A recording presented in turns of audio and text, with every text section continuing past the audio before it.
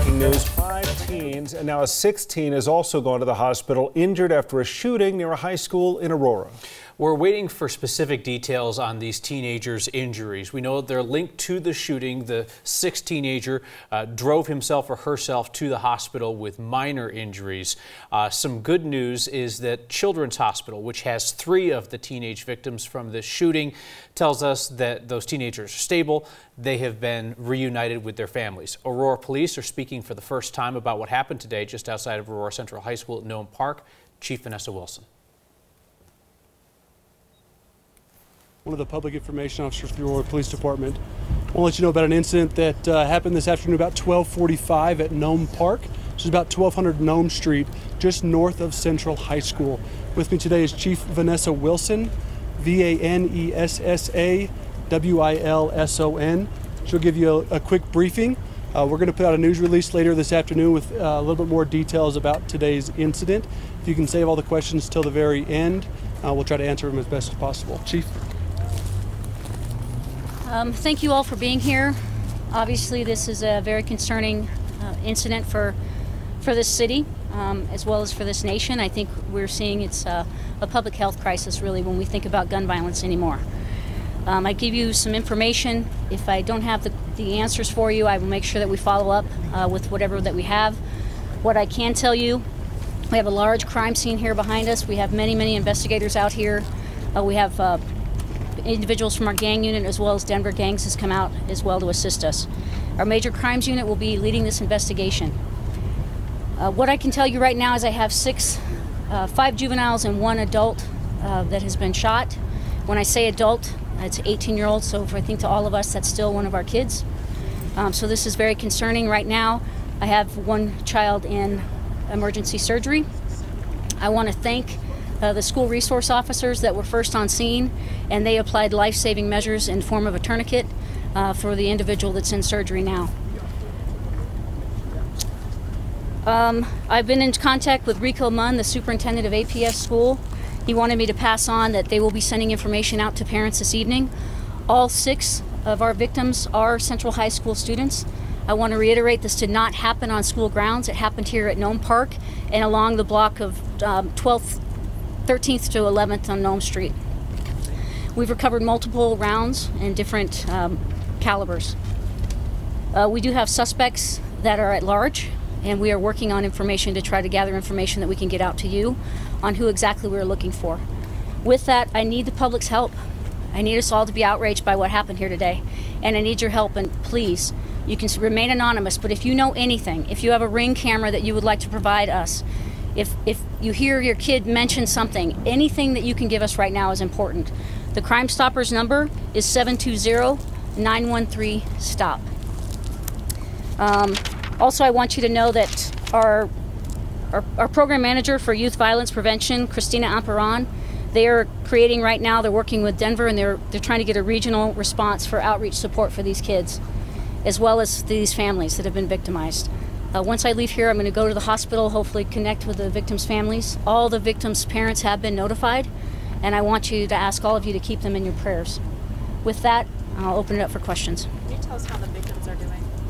So right now we're hearing that they're non-life-threatening injuries, but obviously anyone that's shot with a weapon, a gunshot, is serious. So we need lots of prayers, and again, I said one child is in surgery. Is this a drive-by? My understanding is it was a drive-by shooting, as well as there may have been people on foot. Was there return fire from the kids that were at the park? We have no information that occurred. Right now we have that they are victims. Chief, can you say if the kids were on break or were they between classes in the park when this happened? You know, I'm not sure, sir, but they were not on school grounds. They were at the park. You said suspects, plural. Do you have any sense of how many individuals might have fired weapons? We had some neighbors called in. They had seen people they thought were suspicious, so I would say multiple suspects. I don't have a number for you. With the units responding, do you believe this is gang violence, and if these minors were targeted? You know, it's still the early stages of this investigation, so we're going to, not leave any rock uncovered. So we're going to look at all different angles. Again, we need help from the community. I'm just thankful that the SROs were where they were at the time, and that these kids hopefully are all going to come out of this with their lives. Is there any vehicle description? We have some vehicle descriptions. I'm being asked at this point not to release that because we're not 100% sure. People called in what they thought was suspicious, so I'd hate to identify a vehicle that isn't involved. Can you speak to the violence at Nome Park? Have you seen shootings here before? You know, I'm not sure of this year if we've had shootings here before at this exact park, but we can get you that information. As police chief, what is your gut response when you respond to something like this? Well, I can tell you when I got the call, my heart dropped. I think as many as most of you felt the exact same way, and I think enough is enough, and I think we need to come together as a community. This is a public health crisis. This is not all on law enforcement. We need to get out through to our kids and figure out a way to stop this. Is there a violence crisis in Aurora right now? There's a violence crisis across the nation right now, and so I think we all need to pay attention. People that live on this block express concerns about what they call regular shootings. Is there anything specific you are doing to address the violence here? So obviously we'll have heightened patrol in the area, and we are just responding to calls as we possibly can, but the SROs, of course, usually patrol the areas inside the school as well as around the school. Knowing that this involved students all from the same school, what does that do for your investigation? How does that play into everything? Well, I'm hoping that there's kids out there that know why this happened, that know what the situation was, and can actually share information with us. I'm sure that somebody out there knows something, and I need them to come forward. Chief, how do you feel about the first responder response to this incident? How would you summarize that? I couldn't be more proud of them. They saved a life today, and I want to applaud the men and women that showed up here today. Were all the victims gathered together? My understanding is they were at the park together, and some may have been walking back. I'm not 100% sure exactly, but it was all within this area that you see behind you. Was there one vehicle? There were multiple vehicles that people described as suspicious. Again, I don't want to point those vehicles out until we have more information. I'm hoping that we have Ring camera so we can put those visuals out to you all, and I ask your help to put those out when we have them, if we get them. Did the shootings occur from a fair distance, given the level of injury? Was there, what would you estimate the distance? From the street to the park, so from the middle of the street to the park, and as well as we have information there was a drive-by as well as people that may have been on foot. Can you expand the problems you're having in gathering information from the community, just generally in scenes like this? What are you facing, and it's okay if you repeat yourself, what do you want to see happen?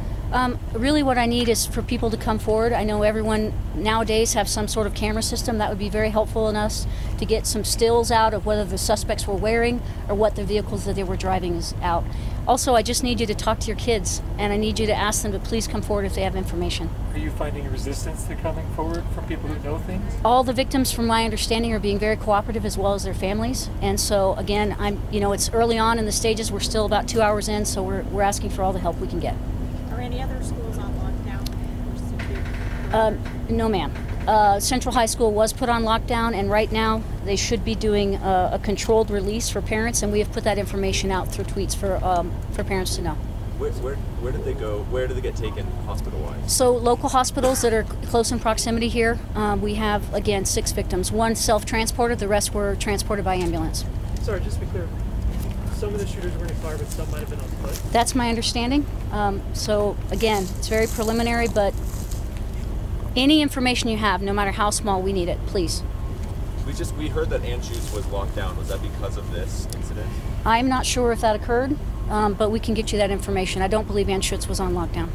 Is this a neighborhood or area prone to gang activity and gang violence? So I think that this area is a good place for people to live, and we have a lot of hard-working men and women that live here, and obviously the gang problem can go throughout any neighborhood. But like I said, I'm not 100% sure this is gang related, so I hate to jump to that conclusion. We have 2 more questions. What's a safe way to classify? Any connection to other recent crimes, Chief? I'm sorry, sir? Any suspicion of any connections to any other recent crimes? I have been not told of any connections at this point, but again, we have several detectives out, and we'll be talking to our Metro partners to see if there's anything like this.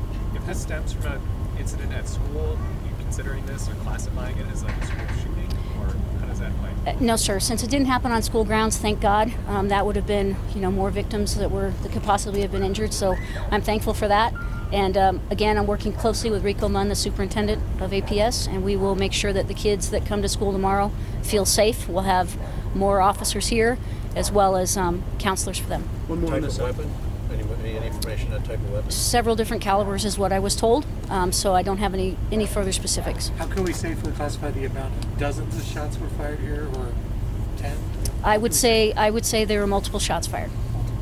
Apologies for this already, but the suspects were high school students as well, or you don't know that? We do not know, sir. And once, like I said, if I can get people to send me ring camera footage, we're getting descriptions. We're going door to door to try and get people to describe what they thought was suspicious, and we'll get that information out to you. I appreciate you being here today. You're our partners in this, and we thank you for being here. Thank you so much. Like I said, Drive-by shooting has injured 6 Aurora Central High School students today who presumably were on break at Nome Park just across the street from the school.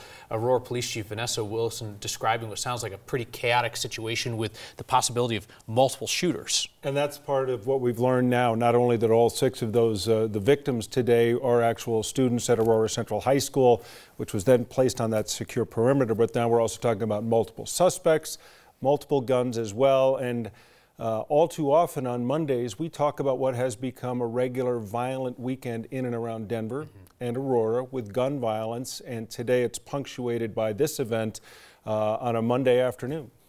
All students are expected to survive, according to the police chief. Sounds like one is more severely injured than others. That student's life was potentially saved by the application of a tourniquet there at the scene, and that student is now in emergency surgery. All the families have been notified. Every family has been reached out to. Aurora Central and APS is handling the outreach to parents about dismissal, about what's going to happen tomorrow there.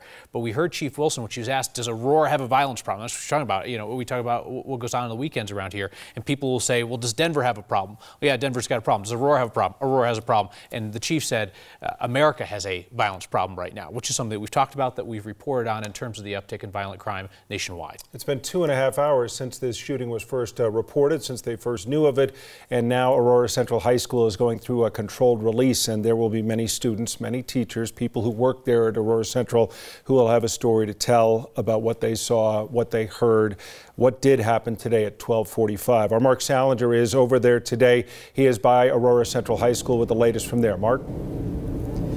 Yeah, Tom, all the students are being let out right now as we speak. I want to step out of the shot and give you a better view. There are parents and students that are gathered around one of the entrances to the high school.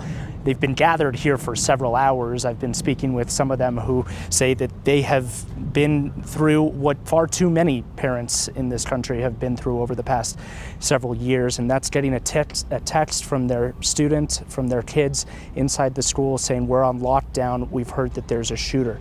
This time today it was outside of the high school, but that didn't stop the panic from going inside. They were on lockdown for several hours today as parents gathered here outside the high school as soon as they could to try and get a hold of their students. Now, just a couple of minutes ago, the release of the students began here as they let them out slowly in several groups. Again, the high school has been on lockdown for several hours as the shooting happened across the street at a park nearby. Now, some of the parents that I talked to today described getting those texts from their students saying, hey, we heard that there's a shooting outside. We don't know yet what's going on. And they came here as soon as they could. They said that they weren't really notified by the school system as to what was going on. They just got here as quickly as they could. They heard from media reports. They heard from their students texting them that they were on lockdown, and they were inside the school, those students, for several hours as everything was going on outside. Their parents weren't able to get a hold of them or see them or give them a hug up until just a couple of minutes ago when they were all reunited with their families. Of course, this will go on for the next several minutes here as they begin to let out the students in controlled groups, and from there they'll reunite with their families. Of course, those 6 students that are at the hospital. The hospital is just a stone's throw away. You can see the UC Health and Children's Hospital from the parking lot of the school, from the main entrance. It's that close to where the shooting happened, to where the hospital went to. And of course, as those kids recover, now the parents of those who were inside the school are being reunited with their kids. Well, the story now will unfold both as the victims, their classmates, and their school respond to this, and also Aurora Police now trying to find out what did happen, who is responsible for this, and how they go about pursuing that. Mark, thank you very much. There was a witness there on the scene who told our Noel Bren he thought there were 30 to 50 shots fired. We're talking about the possibility of multiple cars involved in the drive-by, multiple people on foot potentially involved as well. It sounded like, from what Chief Wilson was saying, they've got a lead on a couple of cars, but she said that she didn't want to blast it out there until they were sure. So that's the reason why there's that appeal right now to the public to check any security camera footage that they might have, anything suspicious, because Aurora Police want to be able to put out some good pictures of these various vehicles. There's going to be chatter in the community about this, and it's clear that Aurora Police are hoping that people will be cooperative and will come forward with information as they have it. As the chief said, nothing is too small. The number for Crime Stopper, 720-913-STOP, 720-913-STOP. That's where people can leave anonymous information. A lot of information is coming in. We will have much more of that for you throughout the afternoon at 4 o'clock, at 5 o'clock, and throughout the day at 9news.com. So hopefully we'll have more information for you coming up in just a few minutes. We appreciate you as we interrupted the Ellen Show, and we'll see you at 4 o'clock with more. Thanks.